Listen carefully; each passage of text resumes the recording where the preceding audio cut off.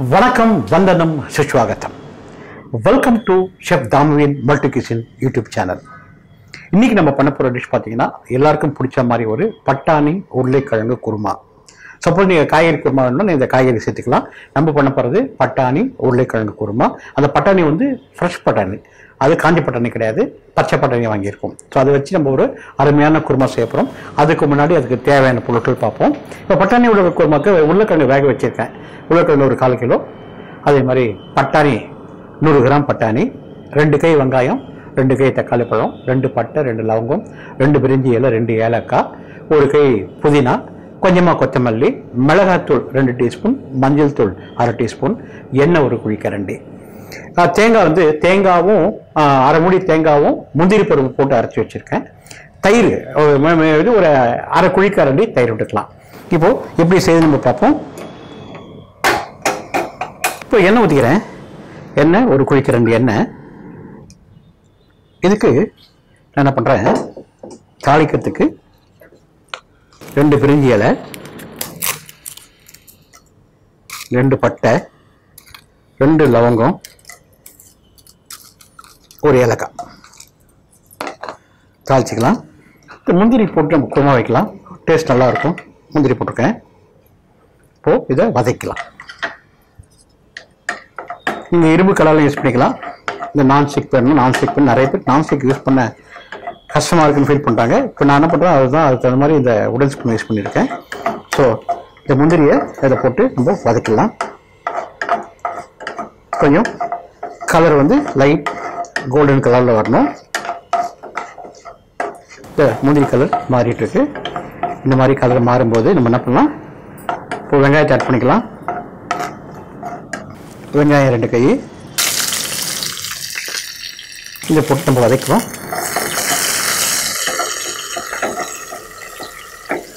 நல்லா வதக்கிட்டு இதில்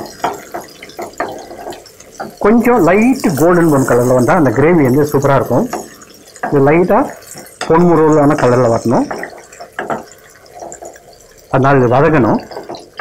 இந்த குருமான்னு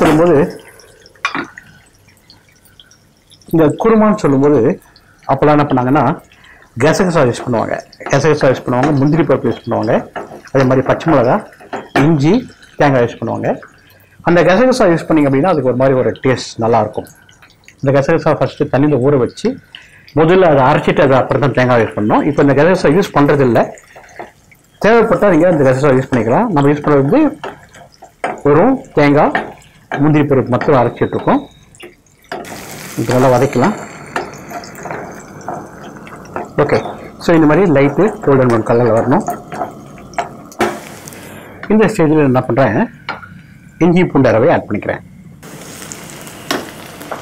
இப்போ நல்லா வதக்கலாம். இப்போ தக்காளி பழத்தை போட்டலாம்.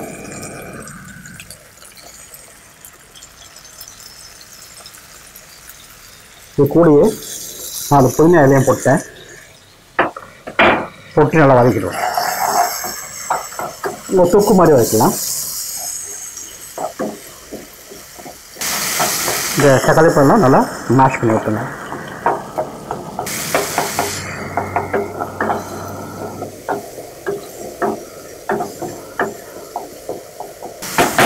இப்போ என்ன பண்ணுறேன், பச்சை மிளகாய் 2 போட்டுக்கிறேன், தயிர் ஊற்றிக்கிறேன், இப்போ மிக்ஸ் பண்ணிக்கிறேன்.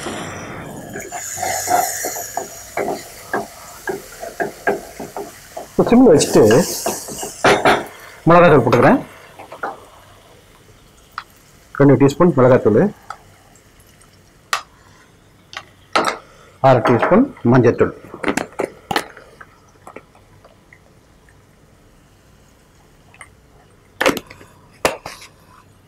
போட்டு என்ன பண்ணுறேன், மிக்ஸ் பண்ணிடுறேன். இப்போ ஃபயர் இன்க்ரீஸ் பண்ணிட்டேன். இப்போ மிக்ஸ் பண்ணிக்கிறேன்.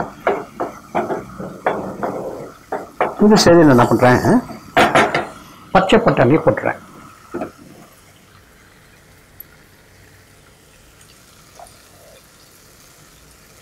இதில் கொஞ்சம் கொத்தமல்லி, கொஞ்சம் புதினாவும் போட்டுட்டேன். நல்லா வதக்கலாம். இந்த பச்சை மிளகாய் வேகத்துக்கு ஒரு 3 மினிட்ஸ் வந்துடும். என்னது பச்சை பட்டாணி, ஃப்ரெஷ் பட்டாணி இது. நல்லா வதக்கிட்டு கொஞ்சம் தண்ணி விட்டுக்கிறேன்.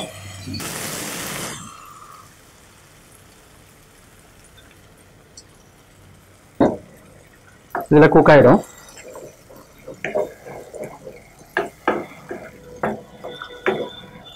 இதுக்கு உப்பு போட்டுக்கிறேன்.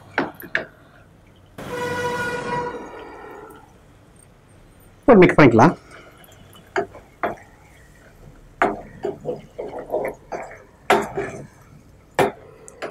ஒரு கொதி வரட்டும். இந்த மிளகாத்தூள், மஞ்சத்தூள், பச்சை வாசனை போடணும். அது வரலாம் இது கொதிக்கட்டும். இந்த ஸ்டேஜில் இந்த நல்ல கொதி வந்த பிறகு பட்டாணி ஆல்மோஸ்ட் வெந்துடுச்சு. என்ன பண்ணுறேன், இன்னும் கொஞ்சம் தண்ணி விட்டுறேன். இப்போ தண்ணி விட்டுக்கிறேன்.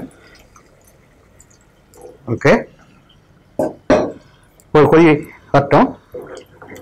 இந்த பச்சை வாசனை போயிடுச்சு. தண்ணி விட்டுக்கிட்டேன். முதல்ல பட்டாணி வேகத்தை தண்ணி விட்டேன். இப்போ இந்த கன்சிஸ்டன்சி நம்மளுக்கு வரணும் இல்லையா, அதனால இப்போ நம்ம வைக்கிற குருமா பார்த்திங்க அப்படின்னா கிட்டத்தட்ட ஒரு 4 பேர் கம்ஃபர்டபுளாக சாப்பிட்லாம். அதாவது 1/4 கிலோ உருளைக்கிழங்கு, 6 அழகாக பச்சை பட்டாணி, 2 கை வெங்காயம், 2 கை தக்காளி போட்டதுக்கு 4 பேர் ஈஸியாக சாப்பிட்லாம். 1/4 கிலோ விட்டு வெந்தால் போதும். இப்போ நல்லா கொதி வருது. இந்த கொதி வர டைமில் என்ன பண்ணுறேன், நல்லா ஃபுல்லாக கொதி வரட்டும். வேக வச்ச உருளைக்கிழங்கு என்கிட்ட இருக்குது. அது என்ன தோலெல்லாம் உரிச்சு எடுத்துட்டேன். இப்போ அந்த உருளைக்கிழங்க கொதிக்குது. நான் தூணா மாதிரி போட்டுறேன்.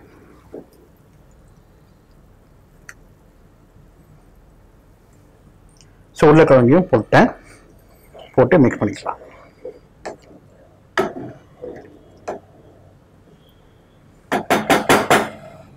ஒரே ஒரு கொதி தான் வரணும். வந்தாச்சு அப்படின்னா நம்ம அரைச்சி வச்சிருக்க தேங்காவும் முந்திரி பருப்பையும் இதில் சேர்த்துடலாம். இப்போது நல்லா கொதி வந்துட்டு இருக்கு. இப்போ தேங்காவும் முந்திரி பருப்பு சேர்த்தாச்சு அப்படின்னா அதுலேருந்து 2வது நிமிஷம் இந்த குருமா ரெடி ஆகிடும். ஃபுல்லாக கொதிக்கணும். தேங்காய் போட்டோடனே கொஞ்சம் திக்னஸ் வந்துடும். இந்த குருமா வந்து ஊற்றிக்கிற பதத்தில் இருக்கணும். சாதத்தில் போட்டு ஊற்றி சாப்பிட்றது சரி, நம்ம வெஜிடபிள் பிரியாணியோட ஊற்றி சாப்பிடும்போது சரி, தோசையோட ஊற்றி சாப்பிட்டுக்கலாம். அது மாதிரி இட்லியில் ஊற்றி சாப்பிடலாம், சப்பாத்தியில் ஊற்றி சாப்பிடலாம். இப்போ நான் என்ன பண்ணேன், தேங்காய் ரவையை சேர்க்க போகிறேன். தேங்காவும் முந்திரி பருப்பு போட்டு அரைச்சிருக்கோம். அந்த கலவையை இதில் சேர்த்துறேன்.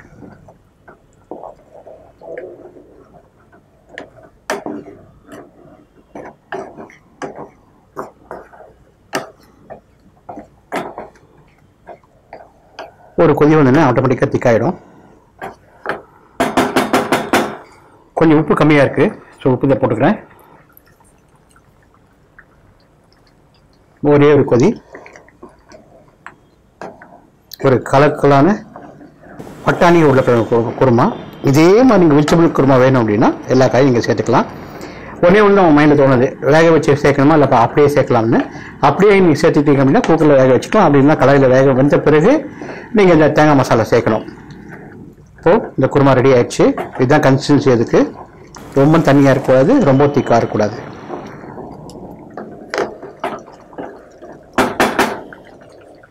இப்போது அடுப்பு அணைச்சிடலாம்.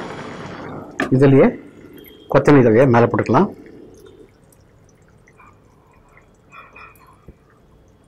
ஒரு கலக்கலான உருளைக்கிழங்கு பட்டாணி குருமா தோசையோட சாப்பிடும்போது சரி, சப்பாத்தியோட சாப்பிடும் போதும், பரோட்டாவோட சாப்பிடும் போதும், அதே மாதிரி vegetable biryani, mutton biryani, chicken biryani சாப்பிடும் போதும் கலக்கலாக இருக்கும். இந்த வெஜிடபிள் குருமா உங்களுக்கு பிடிச்சிருக்குன்னு நினைக்கிறேன். நீங்கள் இதை செஞ்சு சாப்பிட்டுட்டு கமெண்ட் கொடுங்க. இதே மாதிரி அடுத்த எபிசோடில் நம்ம சந்திக்கிறோம். அது ஒரு stay tune. Thank you so much.